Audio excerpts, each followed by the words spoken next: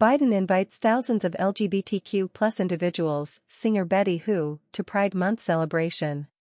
Washington, AP, President Joe Biden has invited thousands of LGBTQ+ individuals to celebrate Pride Month in a high-profile show of support at a time when the community feels under attack like never before and the White House has little recourse to beat back a flood state-level legislation against them. Biden was announcing new initiatives to protect LGBTQ+ communities from attacks, help youth with mental health resources and homelessness and counter book bans, White House officials said. The White House was closely monitoring air quality due to hazardous smoke from Canadian wildfires to determine whether to proceed with plans for a Thursday night picnic featuring food, games, face painting and photos. Queen HD the DJ was handling the music, singer Betty Who was on tap to perform. Karine Jean-Pierre, the first openly gay White House press secretary, said Biden, Vice President Kamala Harris and their spouses are strong supporters of the LGBTQ+ community and think that having a celebration is an important way to lift up their accomplishments and contributions. She said LGBTQ+ people need to know that Biden has their back and will continue to fight for them. And that's the message that we want to make sure that gets out there. The Human Rights Campaign, the nation's largest advocacy organization for lesbian, gay, bisexual, transgender or queer individuals, earlier this week declared a state of emergency for LGBTQ+ individuals in the United States and released a guidebook outlining laws it deems discriminatory in each state. Just a few days into June's Pride Month, the campaign said it acted in response to an unprecedented and dangerous spike in discriminatory laws sweeping state houses this year, with more than 525 anti-LGBTQ+ bills introduced and more than 70 signed into law so far, more than double last year's number. Kelly Robinson, the campaign's president, called for a swift and powerful response by people in power, including in government, business and education. This is a full-out crisis for our communities that demands a concerted response, she said in an interview with the Associated Press. I think this is kind of a national call to action and a call to arms to stand up and fight back. Biden was announcing that the Department of Homeland Security, working with the Justice and Health and Human Services departments, will partner with LGBTQ+ community organizations to provide safety resources and training to help thwart violent attacks.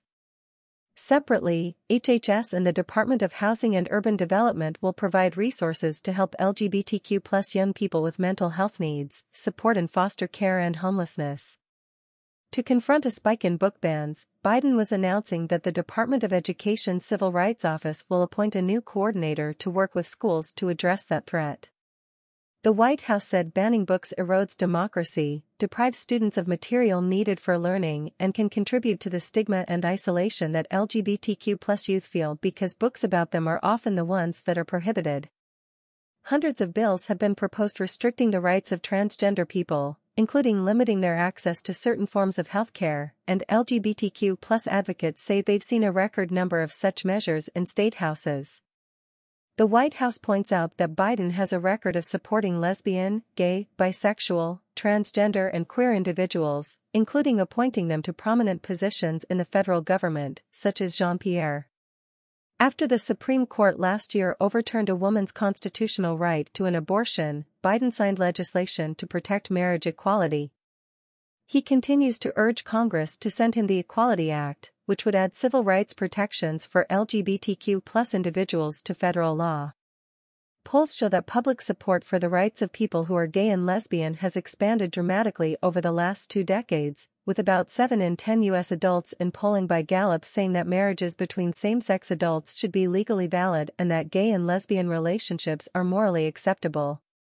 But attitudes toward transgender people are complex. In polls conducted in 2022 by KFF and The Washington Post and by the Pew Research Center, majorities said they support laws prohibiting discrimination against transgender people in areas such as housing, jobs and schools. At the same time, both polls found that a majority of Americans think that whether someone is a man or a woman is determined by sex assigned at birth, and many also support restrictive policies aimed at people who are transgender. For example, preventing transgender women and girls from participating in sports teams matching their gender identity, along with restrictions on access to medical treatment like puberty blockers and hormone treatment for transgender teens and children. The Log Cabin Republicans, which represents LGBTQ conservatives, criticized the Human Rights Campaign's declaration of a state of emergency as a PR stunt so ignorantly detached from the community's progress over the past decade. Charles Moran, the group's president, noted the gay marriage legislation Biden signed increased public support for equal rights for LGBTQ Americans and their higher visibility across society, and accused the campaign of destructively redefining support for these individuals around trans surgeries for minors, biological men competing in women's sports, and sex and gender identity lessons in kindergarten. While these issues can be emotional and complex, they in no way pose an unprecedented state of emergency to the LGBT community, which has persevered through far worse, Moran said.